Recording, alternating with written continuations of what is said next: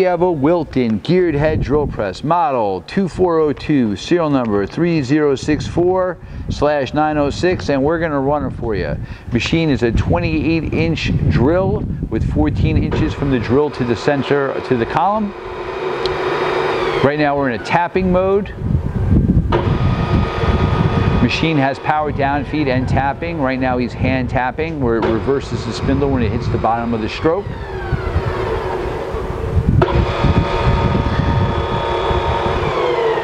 Machine has 7 inches of spindle travel, number 4 Morse taper. Right now there is a Jacobs drill chuck in the spindle.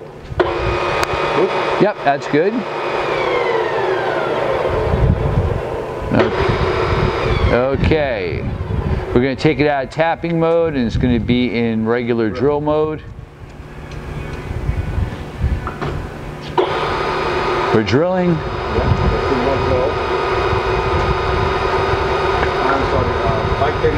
532. High range. In the high range, okay.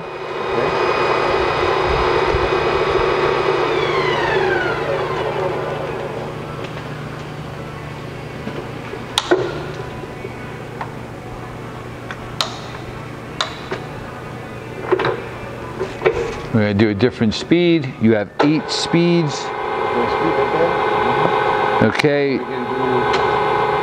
Yep, power feed. You have 8 different speeds from 112 up to 1704.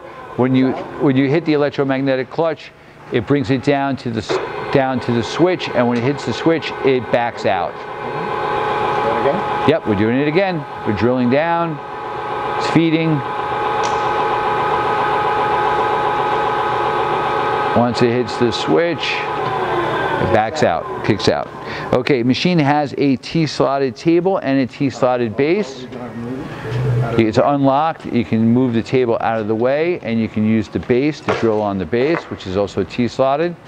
You can also move the table. Yep, the table has a drill vise. Also, the table has a rack, and you can raise and lower the table on the rack with the handle.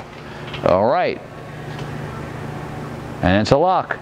All right, and the machine also has a coolant pump. Hey, thank you for watching our video.